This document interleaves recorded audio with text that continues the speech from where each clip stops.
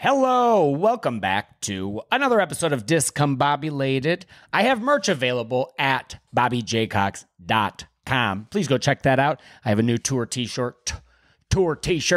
Come check that out. And I'm going to be on the road with Tate and my dude, Cactus Tate, and you can see us all over. We are coming tomorrow. What is it? Yeah, 2 days. We are coming to Columbus, Ohio, Toledo, Ohio, Dayton, Ohio. They say it's for lovers. I love that shit. Chicago, Illinois, Hartford, Connecticut, Albany, New York, Philly, Pennsylvania, fucking Richmond, Virginia, Virginia Beach, Virginia. More in November on bobbyjaycox.com. Bam! I keep saying bam and boom a lot for no fucking reason. I'm like turning into that guy. And I didn't even watch. I just know he's like, bam! What was that guy's name? There's certain things I don't know. It's him. What was his fucking name? I don't know. I didn't have cable growing up. And people will if you tell someone you have trauma, they react less concerned than when you say you didn't have cable growing up. You'll be like, yeah, this really traumatic event happened to me whenever I was a kid, and people be like, yeah, that's crazy. I know that's life. Yeah, and while that was happening, I didn't have cable, and they're like, what? Are you fucking shitting me? Oh my God. They don't make therapy for that. Please tell me you have it now when it doesn't make sense. I grow up and I finally get cable, and it's the stupidest package available. Whenever I do go to hotel rooms, I will say the places where you can't stream Netflix or whatever, what the fuck? Give me Tubi or something. But it's, you want to watch daytime television? As soon as I turn it on, I literally feel all of my dopamine die. It just goes, ugh. You just turn it on, it's like, oh, local weather? Whoa! Oh my God. Yeah, you got to be able to watch what you want. I like to put on YouTube. Is that weird? I don't think so. I just feel like I know enough people that like, it's so much better. What am I talking about? But I just got back into Austin, Texas. I live here, but I don't.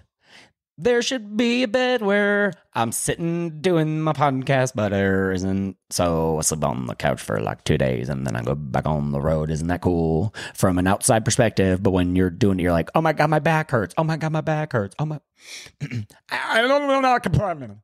I'm not complaining. No, I am.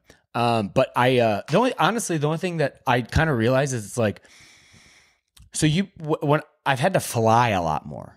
And I always drove or took Greyhounds. And when you fly,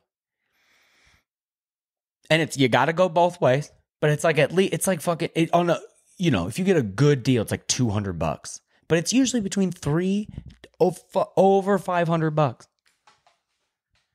And then you come through, and they pat every time it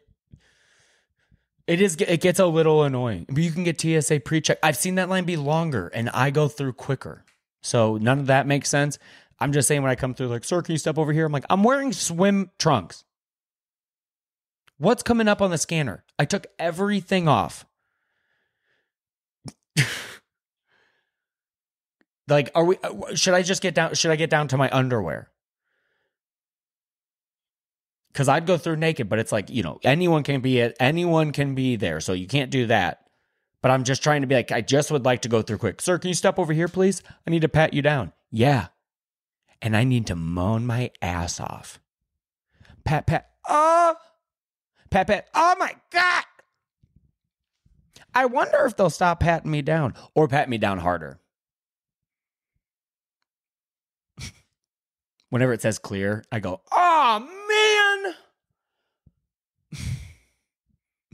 Are you sure you don't want to touch me real quick with doctor gloves on?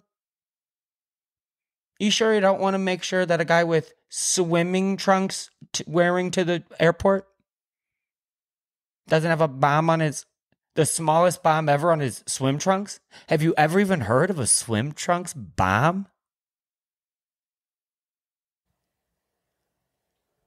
if you see someone in swim trunks, that should be TSA pre-check. Like if I'm wearing swim trunks, they should be like, get on, go ahead. You're good. Yeah, I know. I'm wearing swim. You know the confidence you have to have wearing swim trunks? So like I'm wearing gym shorts. You know the confidence you have to wear as a guy to like, you have to know that like they might pat you down. And while you're, it just looks, you're wearing swim trunks. It doesn't look good.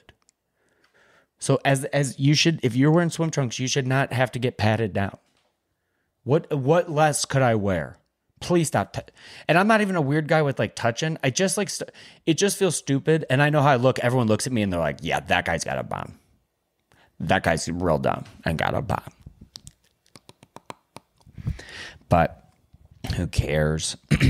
I got in late last night and the only thing I had available to eat was a Jimmy Dean's sausage.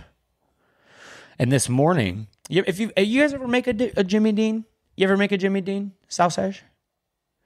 Well, what you have to do is you have to be like kind of a chef of a microwave. You do have to. People can say it's like, oh, you're not cooking. Yeah, well, I'm definitely doing more than I would normally do and just making popcorn. Even popcorn's fucking tough. So you have to put it in and you have to it says defrost for 90 seconds, but you got to get to know your microwave. You can't just be swinging for the fences, trusting. No offense to Jimmy Dean, but they don't have your best interest at heart. They just want to sell you. As I'm talking about it, I can feel it in my stomach boiling and they're like, I feel sick they're like, is he talking about us? No, it's fine.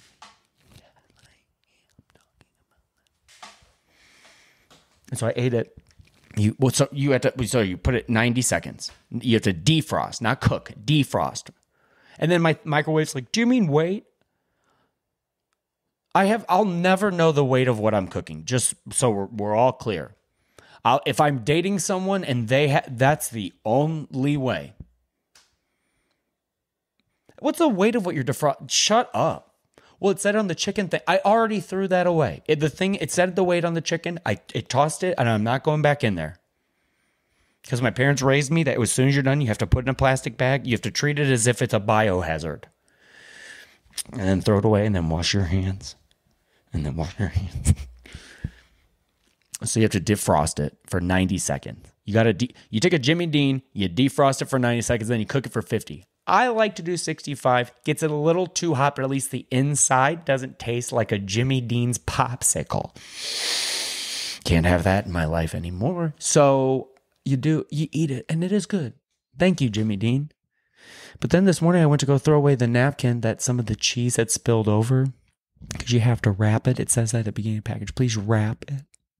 Don't put it in this package. Please open it and then wrap it. And if you just moved into a new place and you don't have a paper towel, look at the dish towel and be like, "What can I wrap it in that?" And then just be like, "That's crazy." No. And so, but when you do have it in a paper towel, that paper, it was so much harder with the cheese on it, and I'm like, that cheese is in my body.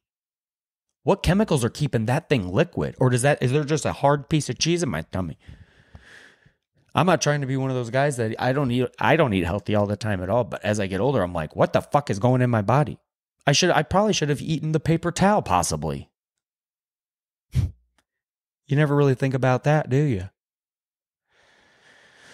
And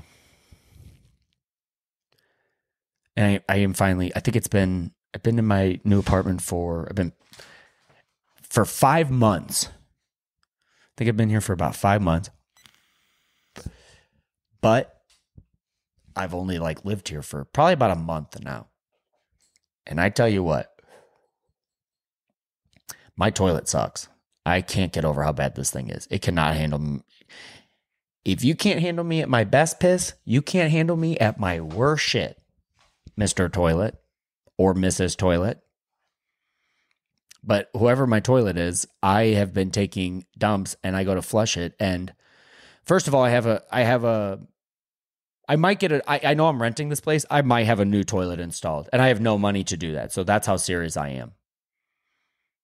I need a new toilet because I go to flush it and I just like to push once. I don't like to stand there and push it like I'm dialing on a rotor phone, like a rotary phone, just like to make sure all my shit gets down there. And then I go to flush and it doesn't do it. So I got to hold it. And then and today I feel like I was doing a Morse code of sending my shit through the toilet. Just like one,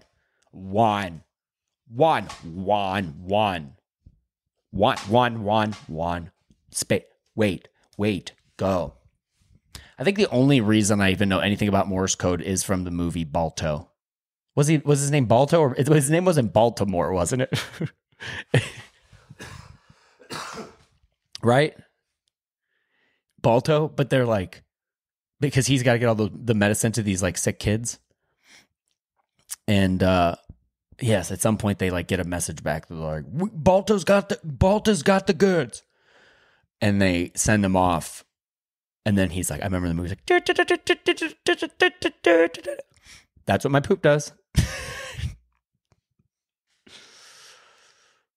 Oh man, what a dumbest thing to talk about. But I am back in Austin, which is cool. Last night I did want to go out and hang out, but fuck, I was way too tired. And so today I got to go out because I love it. People are always like, what's it like in Austin? I'm like, I barely know, but I will go hang out at like Creak and Cave a lot. And that place is so fun, dude. It's just a good vibe. Just the best comics I've met in the city. I've definitely met like at that club. So it's so fun, but excited to get back on the road with Cactus Tate. And I went over I stopped at her house because I left my car there. And then I went on the road with Randy Feltface. And then I came home. Her and her daughter picked me up from the airport, which was so sweet and cute, so fun. And then we got back home, and she did feed her daughter Taco Bell breakfast, which I won't even eat. When we were talking about food, I won't even eat that. She goes, Bobby, do you want Taco Bell breakfast? I go, did you hear what you just said to me? And I know I look like I'm sponsored by Taco Bell breakfast. I know. And I was like, no. Can you get me like a Baja Blast coffee? I'll take one of those. I'll take a Baja Blast black and blue. And so she got that. That's what they like ate that. And then, somehow her daughter made that into energy or whatever. I don't know. And then, so we went out, and then she had one of those like little play cars. You know what I'm talking about? Like those, like, it's like a motor. It's not a motorized car. It's not, what are those called? But but it's not like when we grew up, it was like someone would have like a Barbie one. They had no power. They died a lot. The wheels were made of plastic, couldn't handle any terrain. That is not the one that this kid has. This kid, I think when she turns 16, you could probably drive it on the highway. So she had that out, and we started playing this fun game that, so she was like coming at me, and I was like, oh, I'll jump in the way, and then she'll swerve out of the way. But here's the thing about Cactus Tate's daughter is she did not stop. I actually heard it go, she revved up and almost killed. I would have definitely, she was going so fast, I would have flipped over the top. Her daughter almost hit me, and then I turned, and me and Tatum are both dying laughing because I like dove out of the way. And she was like, no, she will hit you. And she's like, turns around, and she's like, she's giving that like little kid, like, what? So then but then I couldn't help it. I thought it was funny that she wanted to hit me. And I was like, I bet I can handle getting hit by this. So as we were like driving around, she thought it was the funniest game that I would like stick my foot out and she would run into it. And this thing could handle it. It would like run over my foot and go, blah, blah. And then while her and Tatum were in it, I tried to like get as much underneath. Sorry. I'm bumping the mic everywhere. I'm so much fun talking about this. But I like kept like trying to get underneath, and they were like, that's ridiculous. And I'm like, it's not, it disperses the weight. If anything, this should be a commercial for selling these things. That's just what I think. So, and then she's like, you should drive it. I'm like, I'll break it. She's like, it really does handle me and my daughter's weight. And I was like, all right, well, maybe but whenever a kid has a toy, you have to wait till it's like been sitting by itself. And then as an adult, you could come over and you have to like pretend that you're like, does this need to be like put in the yard or whatever? And then you can like play with it for like a second. But if people catch you playing, if you're an adult and you're playing, The only way I remember the adults doing that when I was a kid is they were like drunk, and it's like we were not. Well, I was just like, I can't ride that thing. All right. So we did that, picked some flowers, played some games, hung out for a little bit, and then and then I drove back to Austin. And I tell you what, man, that drive through Texas is, people talk about, they're like, oh, Kansas is flat. It sure is. And it's a straight shot, and it's not joking around. Texas, it's like, do we got to stop through these small, do we have to stop through, do we have to go from 75 to 35 to 75 to 55 to 30? Whoa, slow down. I'm sorry. You just told me to go to 75. Sorry. Lane, close your head. This town's closed. But then I made it back to Austin and just laid down. And one of the coolest things ever is my roommate has a dog. And he was out late last night. And so his dog loves hanging out with me, came and hung out by me. And man, is there anything better than going to sleep by a dog? Those people that are like, my parents are like, we don't let the dog in the bed. It's like, you should let your dog lay in the bed. Because all they do is love you. My roommate's dog is all bones. I will say this. He's a sweet dog. He's healthy. He's loving. But this dog is all bones. And all the PSI in his body goes into every one of his legs. And so he'll do that until he gets comfortable on you. And you're like, are you good, buddy? And then so we'll crash it and call it a night. But yeah, tonight I'm gonna go out. And then tomorrow I gotta fly again. Man, I can't. And then we're driving a lot. And then I can't wait. And I'm excited to be in Chicago. Her husband's coming out to that show, which I'm really excited about. We all have so much fun when we hang out. And Chicago's just like, it's a special place. It's not it's not my favorite city. It is like, and I love you guys there. I love Chicago. People get a little full of themselves. They do where I'm from in St. Louis. Every place has a place, everyone gets a little full of themselves. But when you go to Chicago, everyone's like, you're in Chicago. You go to New York and people are always like, they're mean. I'm like, they're not mean like they're in Chicago. In New York, you can drive around. You ever try to merge in Chicago? You'll be going to court soon. You're in an accident. People are like, dude, I've seen people drive backwards. I've seen people. It's crazy. We were driving one time. We were like, was that a bunch of blood on that car? And we were like, that's Chicago. What are you gonna do? Hey, what are you gonna do? That's Chicago.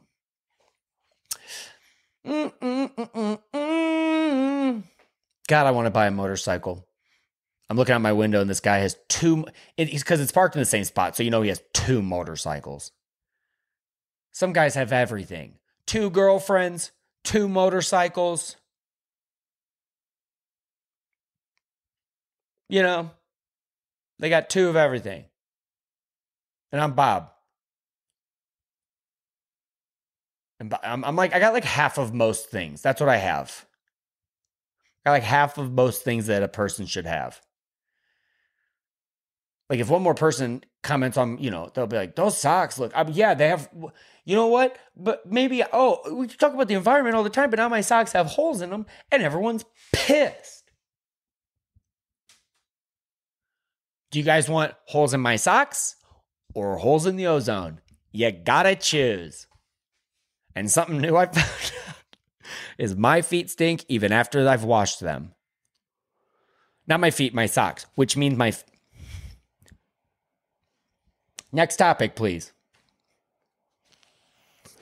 My producer didn't set this up because I'm the producer. God damn it.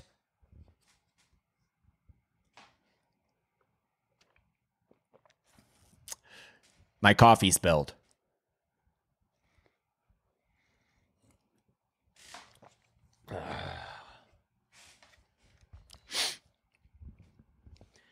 But we did. And I just got back from Greenville, South Carolina. With Greenville, you have beautiful people. Love that. You have a lot of beautiful people. There was a guy in South Carolina that was preaching the Bible. I assume the Bible. It could have been, dude. You know what? I listened for like a second. It could have been like the N64 manual. It could have, you know what I mean? He's like, and player 1 connects. Player 1 hits start And then player 2 hits start. And then you can play.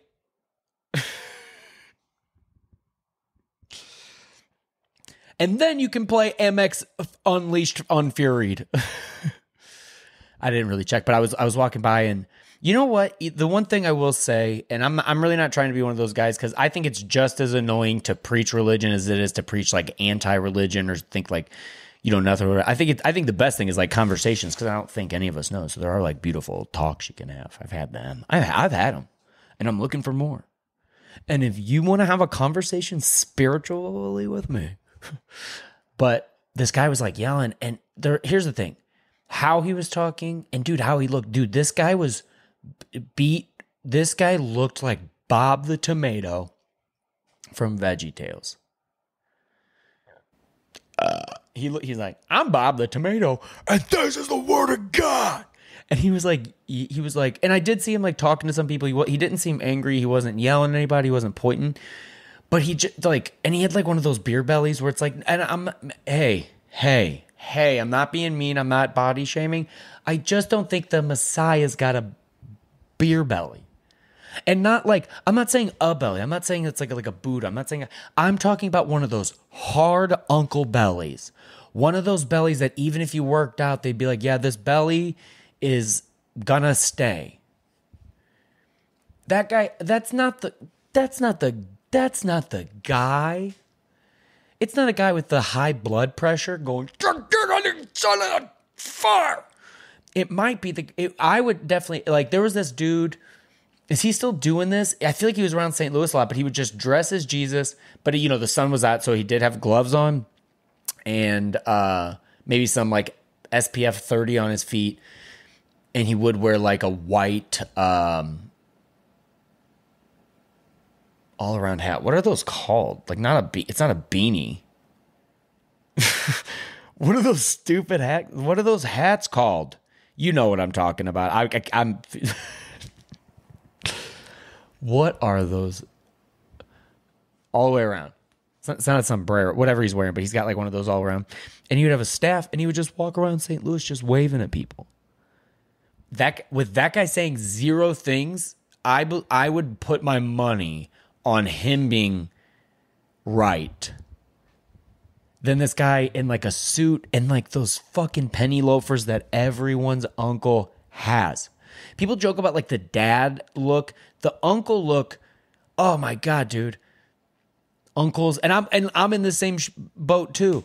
Uncle's wearing I'm not an uncle, but I'm like at that age where it's like it's the same hour. If it's not a wedding where I'm getting a tux, it's the same it's the same dress shirt and pants and shoes I've had forever. And they got those penny loafers and never see a penny in them. They got those little like dangly, those like frilly tops, and they got like those, they're really wide and they get really pointy. It's like, that's the dumbest, what, like, why do we wear the dumbest shoes? That's the only night where men kind of are like, okay, well, if women are going to wear dress shoes, we should have pointy shoes too. And then they got that belt that's like holding on for dear life to be like, is this where you want your waist to be? Are we deciding right here is where our waist is? Not where your hips are. Okay. That guy is probably not the answer. The guy with the tie. Man, the more I think about it, I wish he was just reading the N64 manual. And then plug it to the back, and then the red and the yellow and the white plug in. You can mix them up to try to see what happened. It's funny. One of them just won't work. Ha ha ha. Try it again. So you do that. And then you can connect to God. Which to me, God is NFL Blitz. If someone told me that they're like, you don't believe in God, let me show you. And then they sat down and they played NFL Blitz with me, I'd be like, he is real. Which my buddy Chris did one time. My buddy Chris R. I don't know if you're supposed to say names, but my buddy, we were hanging out and I was hanging out with like people. And you ever like talk to people and you're like, I don't want to be talking to these people. He could just like sense it. And he was like, you want to go play NFL Blitz? But it was like the arcade version. And I was like, he's like, hey, you want to go play it? I was like, yeah, dude. And we go over there. He's like, thanks. He's like, well, I really wanted to play this, but I didn't know if I was like saving you. I was like, you definitely were. Thank you. And then I was like, how much money does this cost? And I went to go get like my wallet and he goes, it's free. Because in St. Louis, there's this place called the Heavy Anchor, and you go there and you can play NFL Blitz for fucking free. I love that place. God, there are places from St. Louis I know I'll start to miss. One place that just closed, R.I.P. R.I. motherfucking P to Uncle Bill's. I heard they're closing their doors. They never really did recover from the pandemic because they were the 24-hour place. And when you lived in St. Louis, Missouri, there was a couple late night spots. There was and still are a couple late night spots, but the best one, I always felt like it was a little pricey, which is maybe why their doors closed. But you would go there and it was like such a good meal. You could get like way too much kind of. It was like after a comedy show, it's like you'd go take people from out of town and you can get anything. They had burgers, breakfast. It's like anything you wanted, you could get it. Vegan, you know what I mean? Like pretty much anything you wanted, you could get. So we would go there a lot and they closed and that makes me feel sad. The only thing I will say, the only thing that no one could ever answer for me, and I guess some things will remain unanswered, but Uncle Bill's is closing and some people say it's overpriced and I don't know. But there was one item on that menu. And it was a side of sour cream. And in your head right now, I want you to picture a number. I just want you to like think real quick of what like a little ramekin, tiny little ramekin filled with like a scoop of sour cream. Hey, maybe it's a big ramekin. We'll give them that. Some places give those out for free as a sour cream is just happy to be a part of the restaurant. But at Uncle Bill's, the sour cream was $2.30. You could get, I think, and I'm not sure on the taxes and everything, but you could probably go through McDonald's and you could get a McDouble and a McChicken for about that same price as a side of sour cream from Uncle Bill's. So, I am sorry to hear that. And I'm sorry to hear that, the sour cream tricked it. And I would ask, and I would always say, I'm like, I'm not complaining, but why is the sour cream so expensive? And they would just go, I don't know.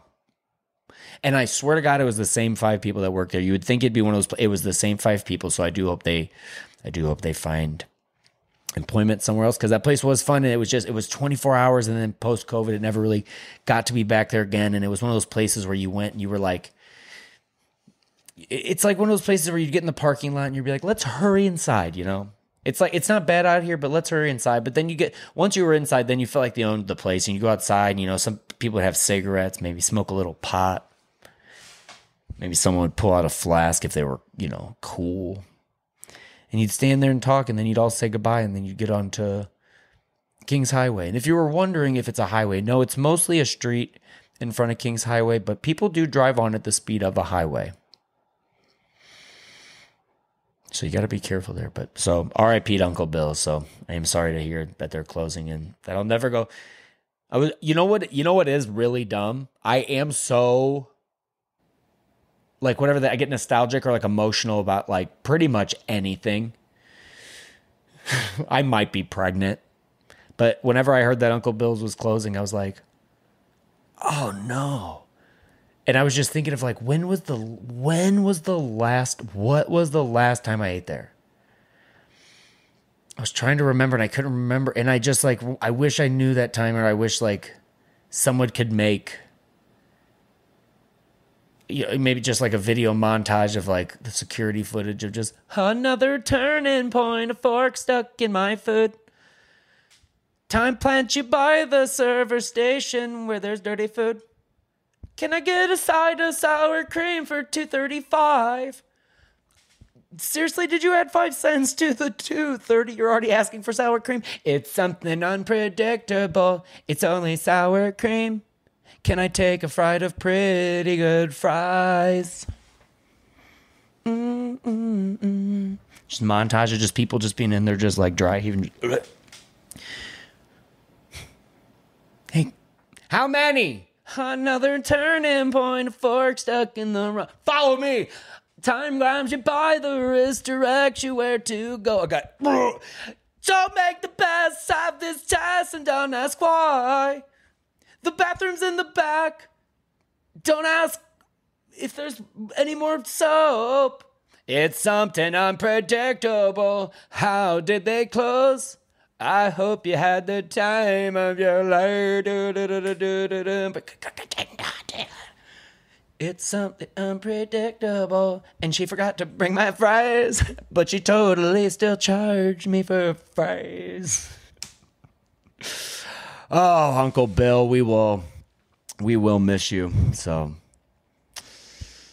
they're having a blowout sale. I could not recommend not eating there enough right now. If they are, I can't imagine how they're trying to. Is that mean to say? Go there. Hey,